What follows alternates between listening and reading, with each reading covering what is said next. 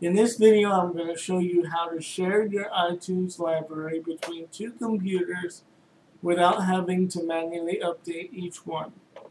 In this case, the most important thing to know is where your iTunes music and library files are stored.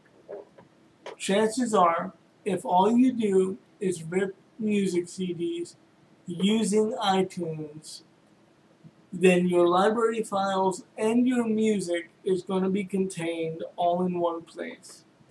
If you're using Windows Vista or Windows 7, your files will be located where I'm about to show.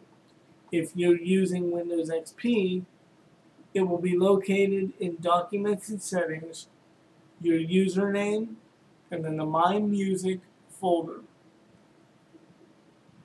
If you're using Windows Vista or Windows 7, this is a step-by-step guide.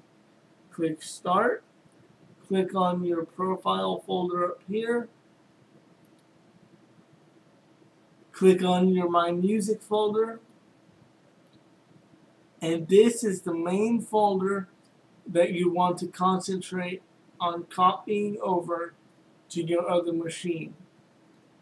In order for this to work, it is very important that both computers be running the same version of iTunes.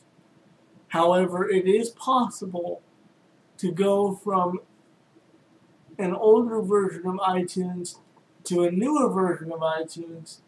You do not have the ability to go from a newer version to an older version. So to eliminate that headache, it's recommended that you just try to use the same version of iTunes on each machine. As long as all your music is contained in the iTunes folder, then copying this folder to the same place on your other computer will result in you being able to have your entire library transferred to your new computer. I hope you found this video helpful, and if you would like more instructional and tutorial videos, please subscribe to my channel. Thank you.